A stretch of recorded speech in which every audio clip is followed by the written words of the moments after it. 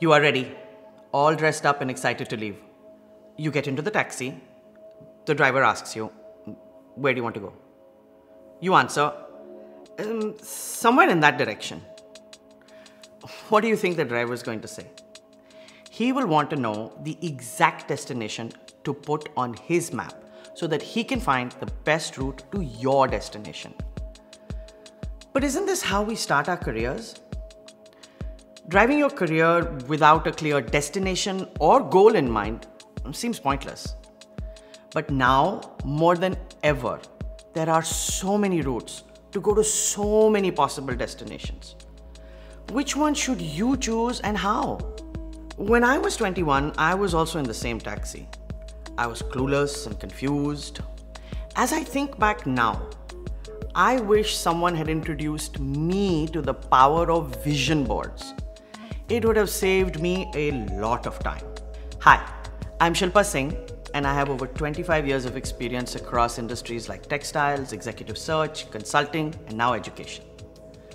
Over the last decade, I have been a career counselor, and today I'm here to tell you how to draw a vision board to set your goals and achieve them. By now, you would have learned drive, or how to discover, reflect, identify, verbalize, and evaluate your goals.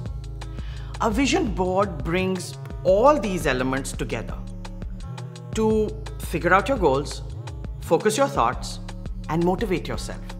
Simply put, a vision board is a collage of clippings, pictures, fabric, memos, quotes, notes, and more as a way of visualizing one's future goals. The key word being visualizing. It can look different for different individuals. So how about we get you started on making your own vision board?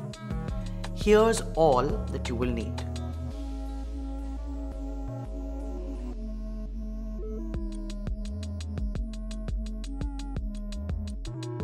Start by making 3 columns. Career, personal, health, or travel, or relationships. You can add as many columns as you want.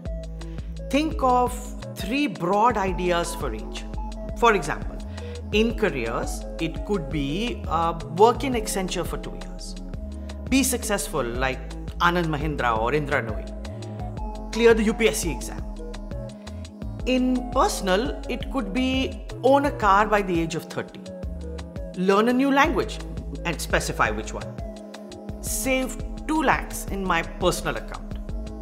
In health or travel, it could be something like run a full marathon in 2 years, or lose 7 kgs in 9 months, or maybe even see a new place every year.